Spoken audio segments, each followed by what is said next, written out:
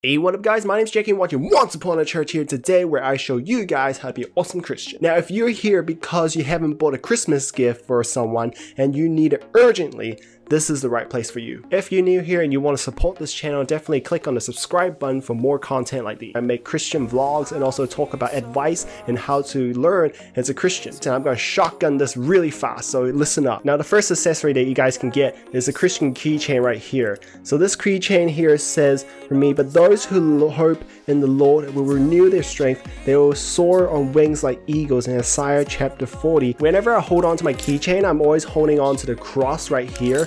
And it really reminds me of like Jesus Christ on the cross as well, because I'm just constantly holding on to it. And because I'm using my car keys a lot, then I'm just constantly reminded every day about it. So it's a really good Christian gift. We have Christian bangles, we have Christian bracelets. These are not lame. These are something that you really need, and it's like a sign of remembering like a certain Bible verse or something that reminds you of Jesus Christ. Most people think it's still for girls, but now it's for guys as well. So charms, everything, it actually shows that you guys are really fashionable. Honestly, as a Christian, I don't think jewelry is something that's against the Bible unless you're really obsessed with it. Then I feel like it's against God a bit. But for just normal daily use, I think it's okay to have some jewelry and makeup on you. Next up, Christian clothing I think is really nice as well, although there are some that I don't prefer, such as ones that have a really obvious sign of just saying Jesus, like a big word right there.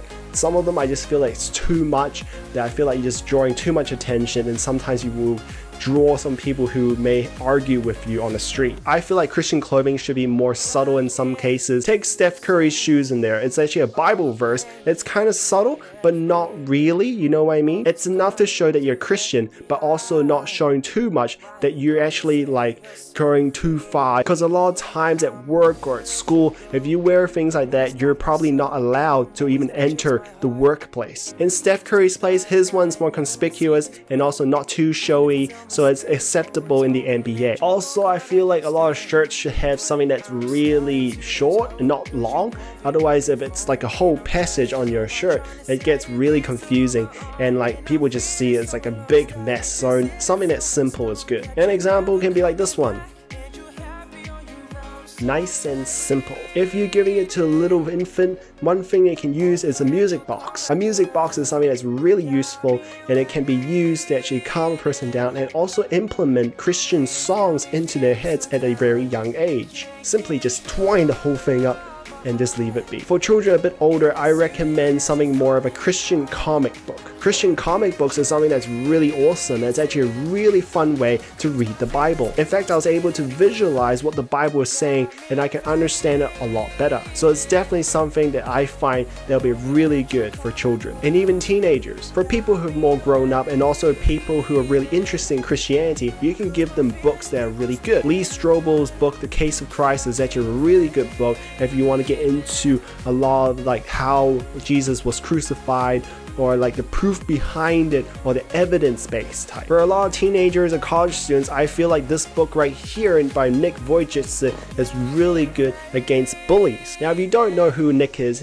a really inspirational Christian who's lived his life without any limbs. He is an amazing person and I really enjoy all his books, and he also made books about couples as well. So this is a really good book for a lot of couples out there. Devotional books are really good because they actually can last throughout the whole year. Devotional books can be really specific to people as well, so like such as the one I have is for men, and there are also others for women or teenagers or seniors or couples as well. So these books can get really nice and handy and also brings you closer to God. But if you're one of those people who can't spend time reading books like me, then this is a really nice pamphlet you can get in bookstores. Bookstores can sell a lot of pamphlets these days, and such as this one, Breaking the Bonds of Fear, is a really good one. These pamphlets can be really handy, especially if you're in a hurry or people just like don't have time to read it all. Definitely something that's nice. But if you seriously do not have anything in your head right now, nothing at all that you just can find satisfying to give to your partner, this is one thing that you can get. Yes, the Amazon gift card or maybe whatever gift card you have, this is actually giving them money to actually buy a gift for their own. Sometimes we don't know what other people want, and like a lot of times a gift card can be something that's really nice. So there are a lot of gift cards from a lot of Christian bookstores, and that way you can actually promote someone to be more inclined to buy Christian books from the bookstore and ultimately bring them more closer to Christ. So what are your opinions on Christian jewelry or Christian clothing, or even just all these presents I just recommended? So what are your opinions about the Christian clothing, jewelry, and anything that I just recommended just now? What do you guys think? Let me know in the comments below. And I hope you guys enjoyed this video. I know it's a bit short, but I know you guys are really urgent because it's Christmas time. Who isn't busy at all? Anyways, my name is Jackie. I'll see you guys next time, okay? Bye.